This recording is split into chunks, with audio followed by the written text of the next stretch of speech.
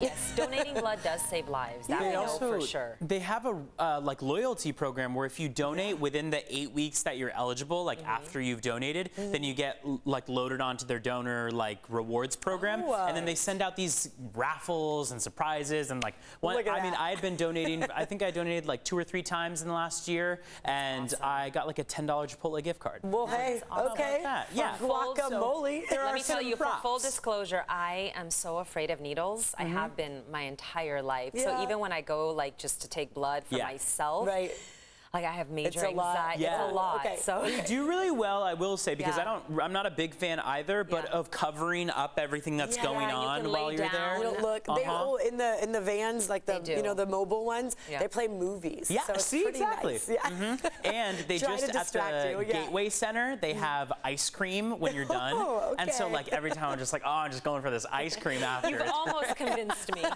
Exactly, I know, right? We'll get you there. You can do it. As Netta mentioned, on the website, there are so many appointments available. So good. It just makes you feel good. Not to mention you get some swag along with it. 12:10 right now on the dot. The fog that we had to start off the morning has mostly subsided, but in some spots we're still hanging out with it a bit. The view outside from PB shows we have a little bit of haze out there, some fog that is still residing mainly along your coastline. Going to be clearing out over the next couple days. We do have onshore flow continuing in a weak coastal eddy. This could prompt another day tomorrow of fog, but it likely will not be nearly as dense as it was this morning. We have that dense fog advisory that expired at 10 a.m. Satellite radar imagery has been doing pretty well over the last hour or so, but you can see how some of those clouds have started to push farther south toward about the southern half of the county while clearing up to the north. Oceanside and Carlsbad seen some steady improvements. Kearney Mesa still at 4 miles of visibility. We're going for a perfect 10, and we are not there quite yet, so still some struggle across the board. Temperatures also haven't warmed up all that much thanks to the cloud cover,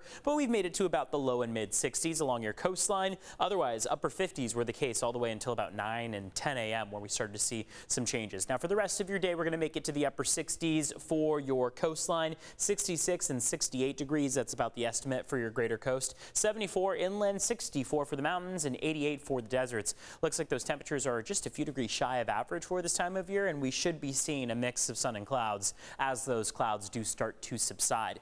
One of the mountain views shows even some high clouds joining us. So we have that mix of low and high clouds. That means that even into tomorrow, like I mentioned, we could be sticking with those partly cloudy conditions at times. Looking at your highs for this afternoon, we've got upper 60s for the coast. Like we mentioned, 68 is pretty much where we'll rest. But you got even some mid 70s pushing farther inland. Ramona and El Cajon, those are pretty comfortable temperatures out there in the mid 70s, meaning that they are going to experience more of that clearing of skies and then allow for the sun to warm them up pretty nicely. Now, as we go through the rest of the week, that cooling could really continue.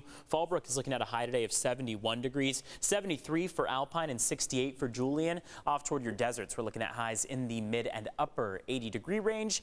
And then the cooler temperatures really do continue from here. So along your coast, we're really only going to cool by a few degrees, but we could make it all the way down to the low 70s inland as opposed to 75, where many of your inland valleys are for today. We have a nice warm up from Saturday into Sunday where we jump about 7 degrees inland. That'll continue for your mountains and your deserts as well, where they'll get a little bit of a jump in temperatures over the course of the weekend, but otherwise cooling trend through the rest of your week, and then it looks like those cooler temperatures continue even into next week.